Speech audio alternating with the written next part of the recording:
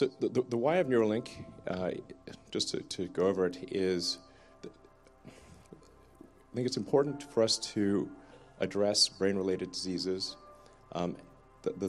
Everyone, if you survive cancer and heart disease, the odds are that you will have some brain-related disorder.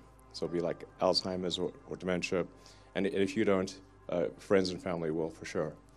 I think unless we have some sort of brain-machine interface that can solve brain ailments of all kinds, whether it's an accident or congenital or any kind of brain-related disorder, or a spinal disorder, if you know somebody who's broken their neck or broken their spine, we can solve that with a chip. And this is something that I think most people don't quite understand yet. And we're going to go over in detail how this is possible. But I think there's an incredible amount we can do to solve brain disorders, damage, and all this will occur actually, I think, quite slowly. So I do want to emphasize that it's not going to be like suddenly Neuralink will have this incredible neural lace and start taking over people's brains. Okay. It will take a long time. And I've said a lot about AI over the years, but I think even in a benign AI scenario, we will be left behind. And hopefully it is a benign scenario, but I think with a high bandwidth brain-machine interface, I think we can actually go along for the ride. And we can effectively have the option of merging with AI. I think this is extremely important.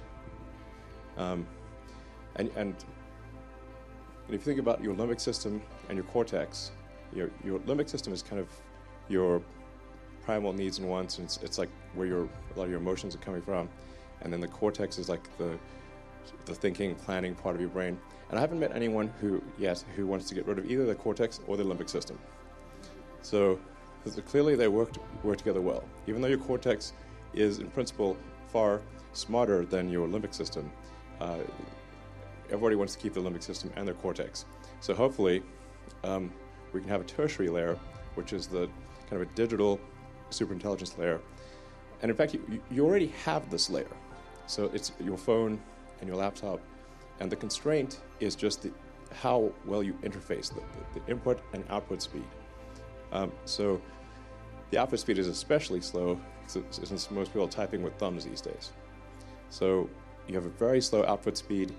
Your input speed is much faster due to vision. But the thing that will ultimately constrain our ability to be symbiotic with AI is bandwidth. So in the limit, after solving a bunch of brain-related diseases, there is the existential, it's mitigation of the existential threat of AI.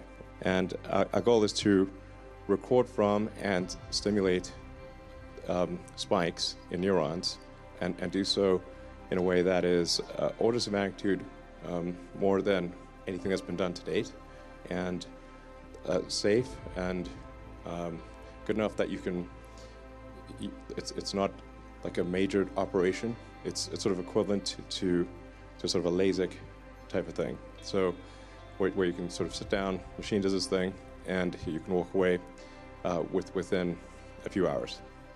And that's it. And you're not even in a hospital.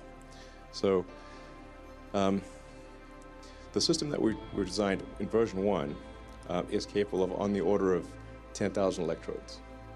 So each chip, which is 4 by 4 millimeters, is capable of 1,000 electrodes, or has 1,000 electrodes. And we think doing up to 10 is feasible.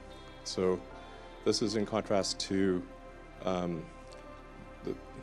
the best FDA-approved system, which is like a Parkinson's deep brain stimulation thing, which would have on the order of 10 electrodes. In terms of things that I think are important to bear in mind, this I think has a very good purpose, which is to cure important diseases, and ultimately to help secure humanity's future as a civilization relative to AI. The threads are very tiny, and there's a lot of them, and they're very carefully placed. and then the interface to the chip is wireless. So you have no wires poking out of your head. Very, very important. So it's basically Bluetooth to your phone. So we'll have to watch the App Store updates for that one. Yeah. Make sure we don't have a driver issue. Conceivably, there could be some kind of App Store thing in the future, or some sort of platform with like a very rigorous, verification of the application. Yeah, but yeah, I mean, I think that this is certainly not meant to be sort of a closed system. Ultimately, if we can enable others to contribute, whether they're at Neuralink or not, that would be a good thing. So the question is, if this will not be advertising driven, which I think would be unwise, then how will it be paid for, essentially?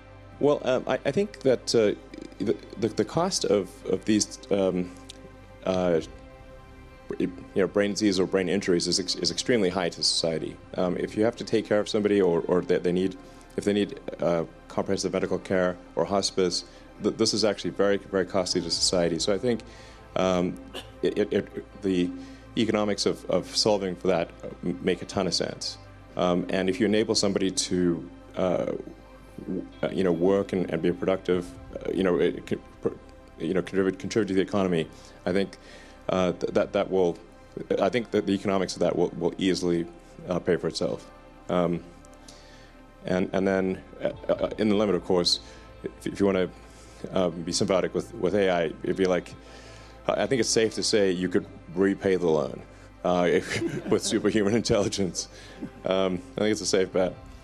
So I think the economics of this will work out. And the first order is really just to make sure that it works and works safely. And then I think it'll really be the option of the person.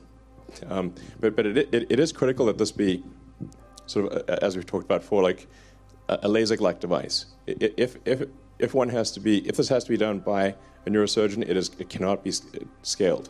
There just aren't enough neurosurgeons. So it must be just as one wouldn't want sort of like a hand operated laser for an ophthalmology situation. You really want the robot doing it with precision. The same thing goes for the brain interface.